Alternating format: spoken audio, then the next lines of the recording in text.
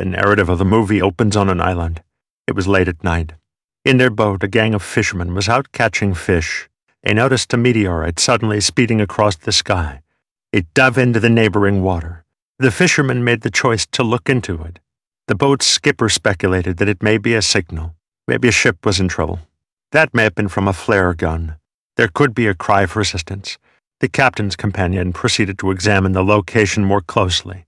Then something emerges from the sea and draws the man toward it.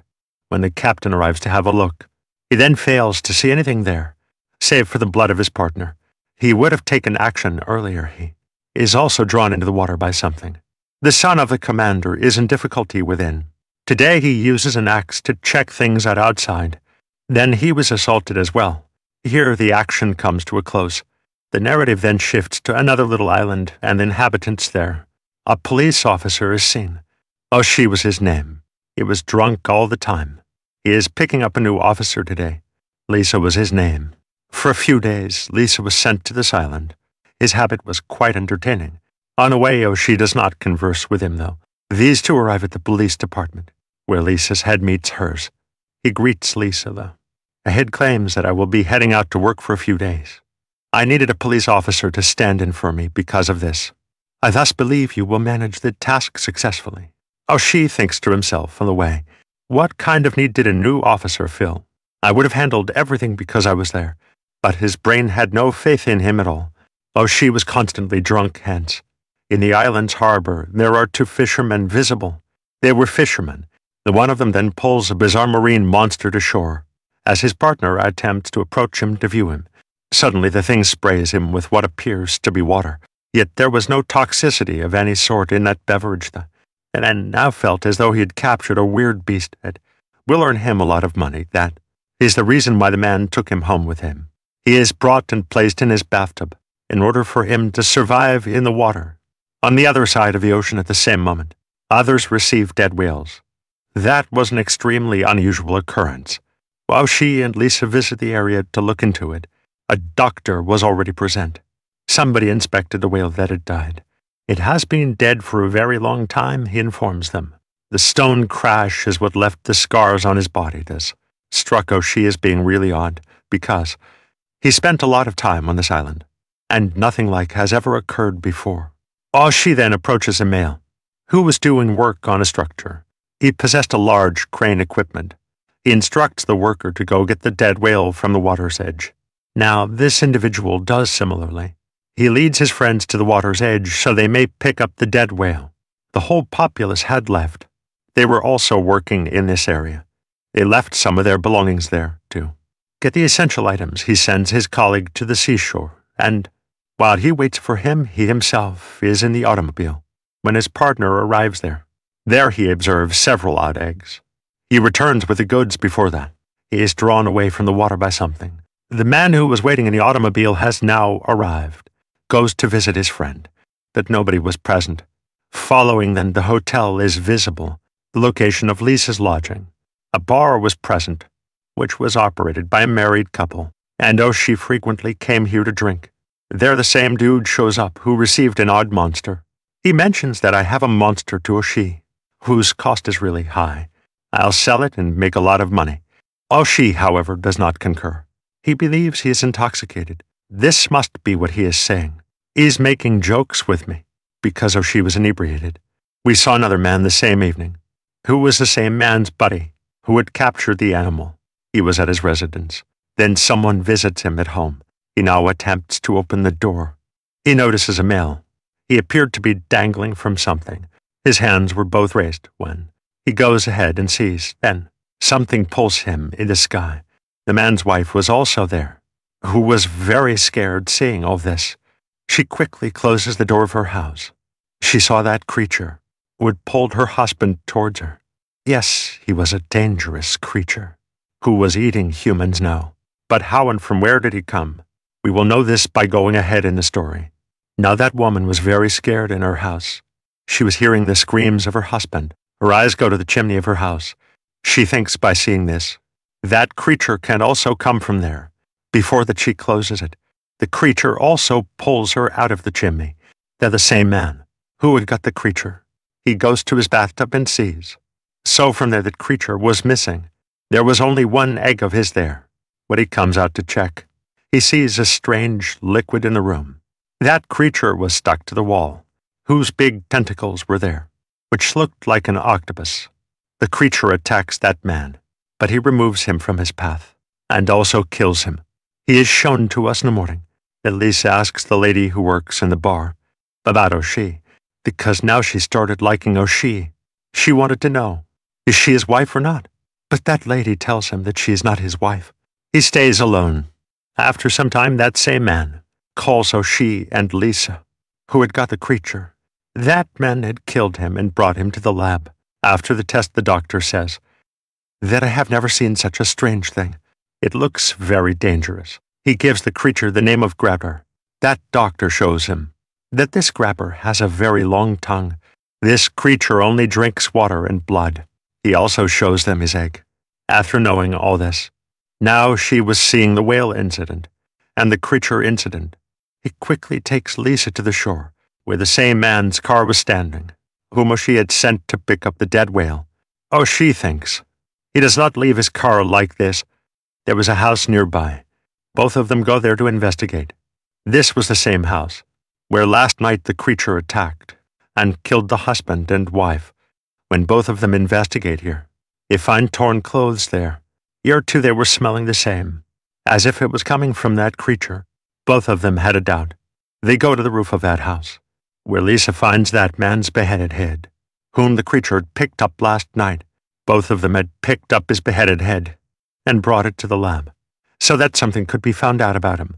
But the doctor says, I cannot tell anything like this, that who has killed him. But yes, I think this work is of some dangerous animal. And the same man comes there, who had caught the creature.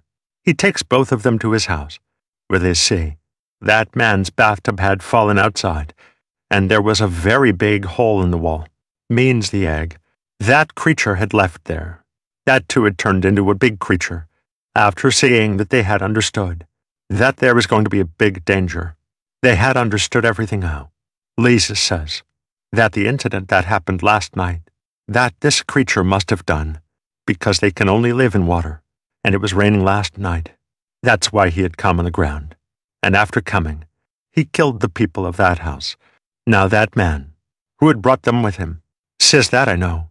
Where is the coin of these creatures, which is giving eggs? He takes both of them to a cave, where he himself does not go. Now Lisa and O'Shea both go inside. There they get the clothes of a man. These were the clothes of the same fisherman, which we had seen in the beginning of the story. Means at that time, on a boat of those fishermen, these creatures had also attacked. To find them there, nothing else is found, but they wake up the creature. That creature was coming to attack them as soon as he woke up, but these two had come out quickly. That creature was still in a cave. He does not come out, because this creature could not come out in the sunlight. That's why these two now again go to the lab and try to find out the weakness of the Grabber creature with which they can kill him. First they set it on fire, but suddenly water started coming, with which Grabber was alive again, and he throws the same liquid on O'Shea's face, sticks to his head, but somehow he takes it off his head. That man was also standing and seeing all this, who had brought him here. He also tells them that Grabber creature had attacked me like this. He had also bitten me, but that day I was drunk, and as soon as he bit me, became weak. This means that the man who uses alcohol, this creature cannot harm him. Tonight a very strong storm was also going to come. That's why O'Shea and Lisa make a plan together. They go to the barman and say, look, all the people living on the island are in danger. The creature is going to attack them, but we can save them in one way. If people drink as much as possible, because whoever has alcohol in their blood, that creature will not harm them. But no one should know about this. Otherwise people will get scared. That barman was also ready to support them. First test, they do it on Lisa. Lisa tells O'Shea, I have never drunk alcohol, but still, they make her drink alcohol.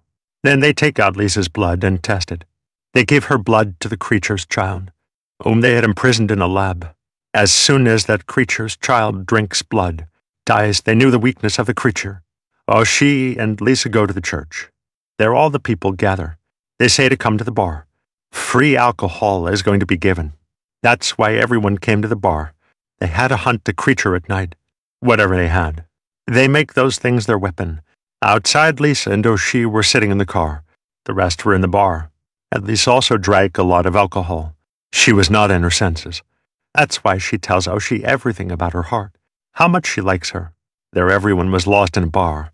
Then a man had to go to the washroom. But there was someone in the washroom. That's why he comes out. It was raining very hard outside. Then small creatures came there because of the water. They attacked that man. Seeing this, Lisa and O'Shea go to save that man, before they could save him. There was also a big grabber creature there, which pulls that man and eats him. Seeing this, Lisa and O'Shea save their lives and run away, when they both sit in their car. Then Lisa turns on the siren of a car in distress, because of which the creature was now behind them. He gets on their car. He was trying to break the car, but as soon as he sees the opportunity, he runs inside the bar quickly. As soon as he comes to the bar, the owner of the bar tells O'Shea that all the alcohol is over. We have to go to another place to get it, where we can't go right now. That's why O'Shea tells everyone to go up. Everyone was asking what happened. Why should we go up? But O'Shea still doesn't tell anyone anything. No one knew what a big problem was outside. Here the doctor who used to work in a lab. He had drunk a lot of alcohol. That's why he was not in his senses. He goes out and stands in front of the big grabber creature and tries to make a picture of him. But the creature grabs him and throws him away. Everyone in the bar knew about this big danger. Everyone saves their lives and runs up. O'Shea makes everyone believe that they are safe. Nothing will happen to them. He also says that this creature hates alcohol. That's why he won't do anything to anyone. But here the biggest danger was O'Shea herself, because she didn't drink alcohol. That's why the creature was behind O'Shea.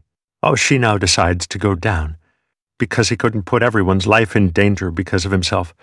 But here Lisa tells him an idea, says that, look, this creature can't tolerate sunlight. That's why here the construction site. I have seen the crane machine there. We will go there. We will hold this creature and stop it from that machine. And as soon as morning comes, this creature will be finished. And it takes two. O'Shea likes Lisa's idea, but O'Shea's car keys were left downstairs. At least Lisa acts and brings the keys. There were a lot of creature kids downstairs. At least then O'Shea go to the same place. The creature was also behind them, because now he wanted to hunt O'Shea. O'Shea reaches the place and sees the petrol drum. He calls the creature to his side, so that as soon as it comes to him, he burns it, but that creature drops it from its tentacle. As soon as he was about to attack it, Lisa's crane machine drops it. The creature was stuck there. Then she saves O'Shea. There she opens a bottle of alcohol, so that she can enjoy a little. Then a creature's tentacle comes and grabs O'Shea. He was about to eat her, but he had a bottle of alcohol in his hand, which he throws at that creature. That's why that creature leaves O'Shea. Lisa runs on petrol tanks with a flare gun. As soon as the flare gun hits, there is a big blast there, in which that creature also died. Finally, they got rid of that big grabber creature. As soon as it was morning, Lisa and O'Shea come back to their house. Both tell each other what is in their heart. They both met. But that very dangerous creature killed so many people. And with this, the movie of the grabber dangerous creature ends here.